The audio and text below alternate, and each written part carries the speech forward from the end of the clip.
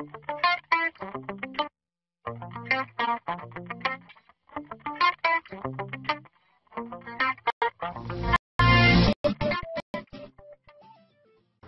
hi, hello everyone. Welcome back to part 3 on CMS blogging system. Today we will be going ahead and we will be writing the codes to create a very beautiful admin panel. But very first we need a login page from where we can authenticate the users based on their access levels and based on the credentials they're gonna enter. So out here I have my localhost open with my PHP admin, and I'm gonna create a database. I will be naming it to CMS, and inside it I will be creating my very first table, and we will be naming it users. And I believe for now we need 5 fields, and if there would be any more we will be adding a name. So we need an ID, then we need a name, we need an email, and after the email we need a password. Then we need the IP address from where the person is logging in. Then let's say add 2 more fields.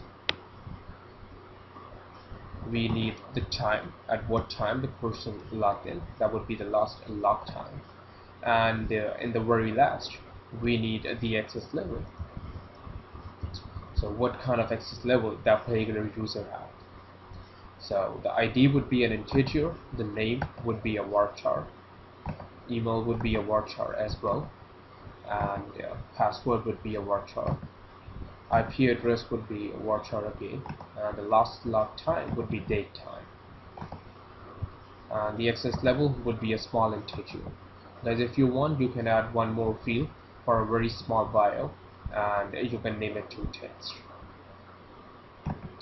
And then the name would be, let's say, 100, email would be 150, password 100, IP address 220, and it would be 3. And the very last, our ID would be an auto increment and a primary key. Okay, so this way we have our very first table set up in our CMS database with the name of users. Now we would be writing the code to create a login page from where we can actually authenticate the users. But very first we need to create first user. That would be the actual super admin who have all the rights.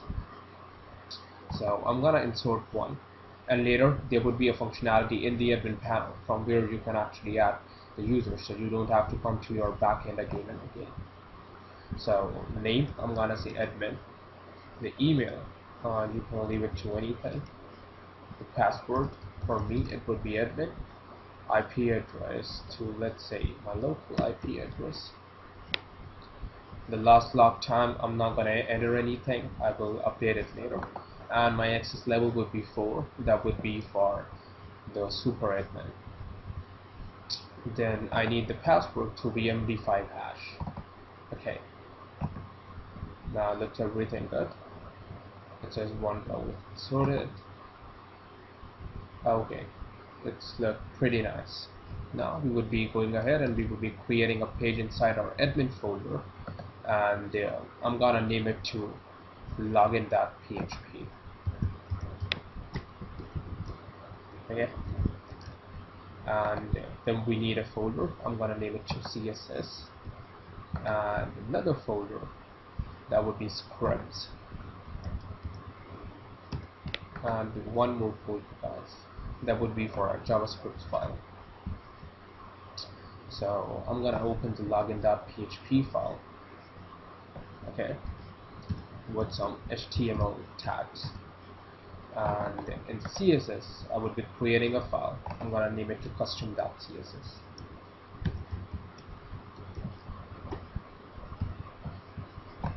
Okay, we will open it as well. So inside the login.php, very first we're gonna make it a link to our actual style sheet. So that would be css slash custom.css. Okay, then we have a main wrapper. and inside the main wrapper we can actually create our login area. So I'm going to say div ID login form, and I'm going to take any kind of a class off, and there would be an NVSP out here. So very first we're going to design this particular login form, how it will look on the actual page. And inside the custom.css, first I'm going to import some default CSS. You will get it from Google. You just need to type default CSS style sheet for HTML5, and I believe the very first link will give you a bunch of styles that you can copy them and paste them here. And if you guys are amazed how I get it with a single letter, like I only type this particular exclamation mark, and then I got my entire style sheet. Guys, this is a functionality of the int type, where you can actually create bundles and you can give the shortcuts to those bundles. So I have created this particular bundle, and my shortcut is to this particular form. Okay, so you can read about it more. You can download and type if you guys are interested, but for now we will continue with our login screen. So here I'm going to say main styles starts here. Okay, first we would be taking care of our body. I'm going to say background color would be white. Okay, and then we're going to have the font color to 3030. That is actually very near to black, but not the actual black. After that we would be having the font family.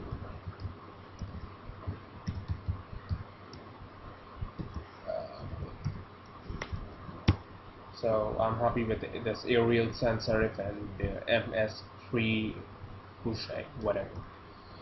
After that we're gonna have the font size. That would be 11 pixels by default. Okay, and I'm gonna give 0 padding and 0 margin to all of my elements inside my all pages. So margin would be 0 pixels and padding would be 0 pixels as well. And this particular star stands for all in CSS. Okay, and out here I'm going to say div ID main wrapper. This will have a width to 100%, and then I'm going to have the div ID login form. I'm going to say width to 400 pixels. Then the margin would be auto to make it center, and giving in some margin from top to 200 pixels. Okay, and a background just for now to C8. Let's see how it looks. Okay, now here I'm gonna say login.php. Okay, this is how it looks. Here we would be having our actual login form. Looks pretty fine. So I will just take everything off from here. I'm gonna make a h2 tag. Okay. And I'm gonna say login area. And down here I would be creating a form that would be a method of post, and the action to login.php itself with no ID and no name. And inside it I'm going to create a div. I'm going to say div ID class form elements. Okay, and inside here I'm going to create a label that would be the label for username. Then there would be input, that would be input type text. Name would be username. Value would be nothing. We're gonna have a placeholder to enter username.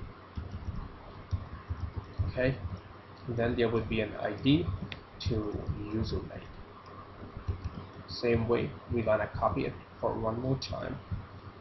I'm gonna paste it here and paste it here. Out here would be the label for password. Then I'm gonna have input type to password as well, name to password, the ID to password as well. Here would be enter password. Okay, here we would be creating our submit button, so we don't need any label, but we can leave the tags there.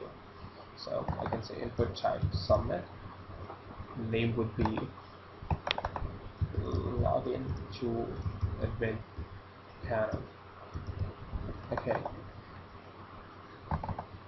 out here we cannot have any placeholders for submit button, so we need to have a value. Yeah, I'm gonna say value would be login. Come back, see how it looks. Okay, we have our login form, but it's a bit ugly. That's fine. We're gonna make it show.